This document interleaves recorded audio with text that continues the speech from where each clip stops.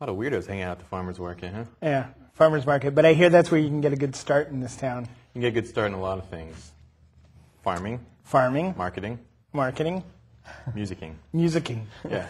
Jazz. You guys got your start at a farmer's market, is that not correct? That's correct. That is correct. What is that about? This is the one in Aptos, up near Cabrillo. I don't know if it's still Every there. Saturday? I'm not What's sure if the it's Saturday? I think so.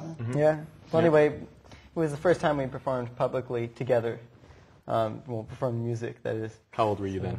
We were like 12, I think, 11 or 12. But you know, we So 2 years we ago. sounded horrible. But we were like little teeny little kids, and so you know, people thought It was forgivable. Oh, little cute little kids play jazz. They sound like crap, but you know, we're gonna. That's quite a racket. So, huh? yeah. You know, I have to say, I remember seeing you guys, and it was probably 13, 14, and you guys didn't sound like crap. You Yeah. guys sounded good from the get-go. You guys have always sounded really tight.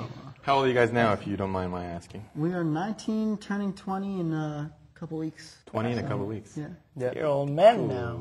Yeah. And you are now living out in New York, eh? Yeah, that's correct. Yeah. What are you guys doing out there? We're up to no good. Yeah. We're just wreaking havoc everywhere. I bet you are. We're going to school out there, and we go to Manhattan School of Music. Yeah. And as soon as we graduate, we're just going to live there and try to play jazz in the city. You know, just live the dream. You know. How much longer till you graduate? We're going to try to graduate after this next year. Okay, you're going to try.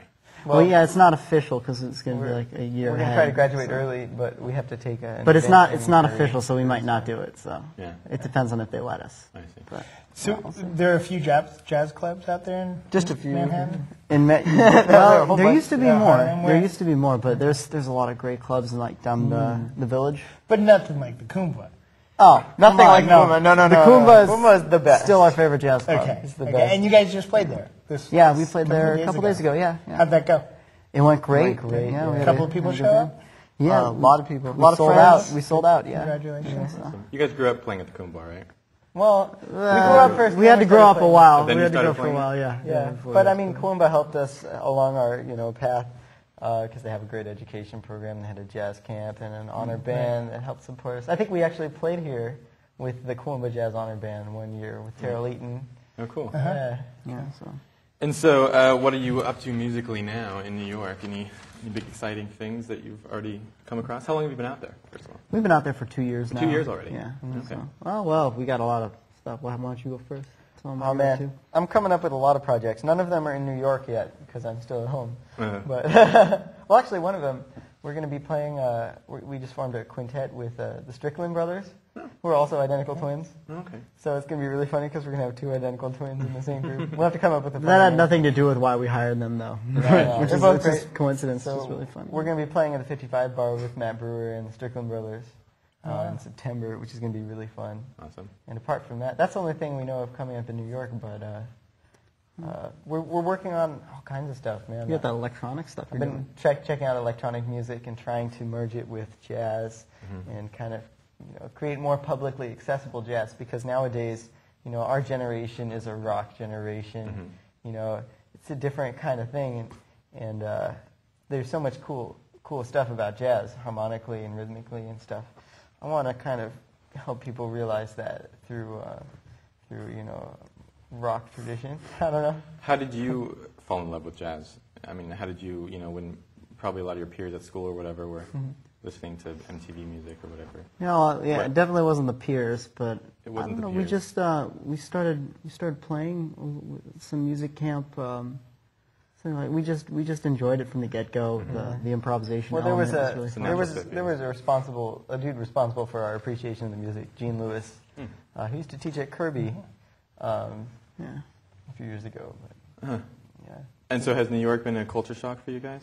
Well, I'm sure by now you've adapted. It was nice. It's always nice to be in like a different environment for a little while. When you get grow up in Santa Cruz and then New York's completely the opposite. But it was a real like creative push. It gave us a lot of new material to sort of Play jazz about?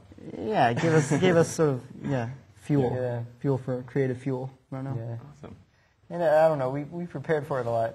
Coming from a place like Santa Cruz, I mean, politically it's an easy transition, but especially it's different, In California, people are more apt to be nice to you. In New York, they're more apt to just be honest afraid of and, you, or- and not give a shit, Right.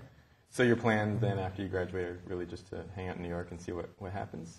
Well, I mean, we wanna make a career out of our music. I think the ultimate goal is we might go to grad school depending on how things work out. We don't want to like set anything in stone right now, you know, because I don't know. Your plans always to stick together, musically and otherwise? To a certain degree, yes. Yeah. But I think that the main plan is just to find a way to make a living, to support ourselves by making music that we enjoy. Because then, you know, that's everybody's dream job. Do something fun and get paid for it, you know. Yeah. Speaking of getting paid for it, tell us about the new CD. How did this come about? What's on it?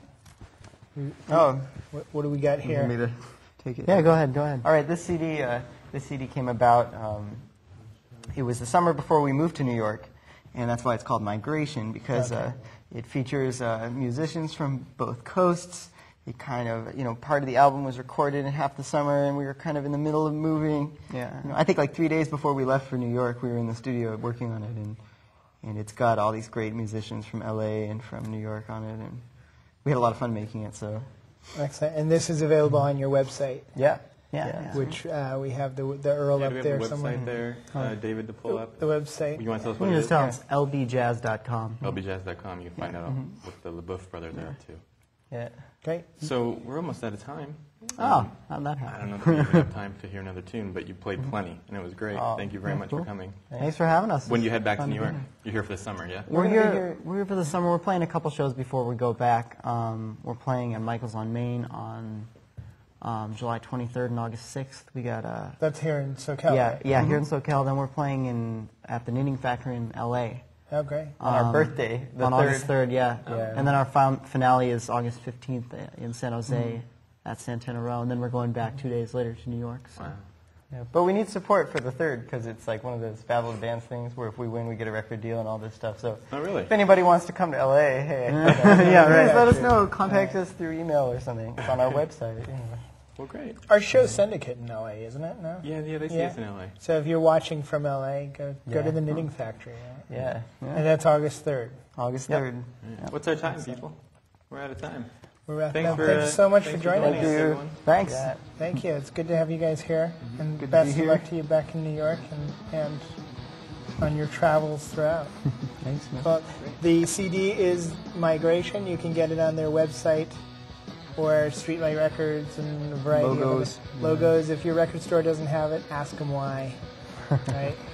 Jeff, nice to see you. Nice to see you, Let's Chip. do this again in a couple Should we of do weeks. it again in a couple of weeks? Why not? All right. We'll be here.